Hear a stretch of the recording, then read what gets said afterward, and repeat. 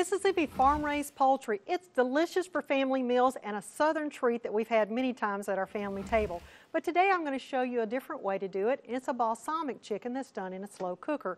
You know, our farm-raised poultry is safe for the family because we grow it for our families as well.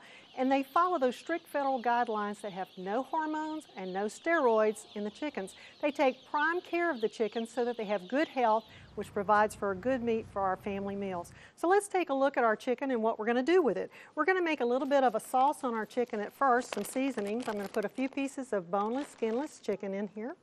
And I'm using chicken breast. You can just as easily use thighs if you want, or anything that you like as long as it's boneless and skinless.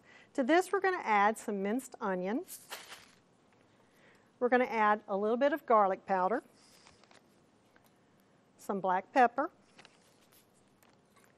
salt, and a little bit of basil. It's going to make a really lovely flavor blend. We're just going to close up our bag, roll it down a little bit, shake it up, and it gets our coating all over our chicken very nice so our flavor is all throughout there. Now, on our slow cooker, we're going to start with a little bit of olive oil in the bottom. To that, we're going to add some minced garlic. And then we're just going to put our chicken pieces right in on top of it.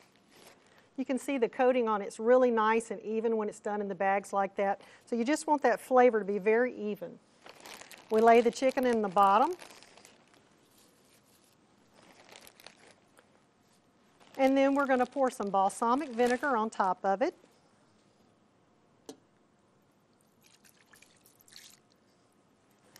Put our lid on it. Turn it on and let it slow cook so it's ready for a family meal when you come home after a very busy day.